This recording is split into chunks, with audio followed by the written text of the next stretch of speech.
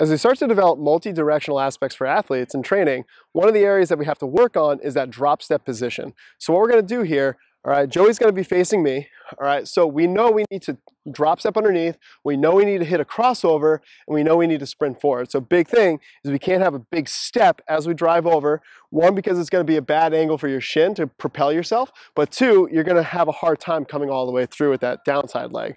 All right, so what Joey's going to do, we're going to get a good base position. He's going to get a good drop step and go, sprint. Good, great job.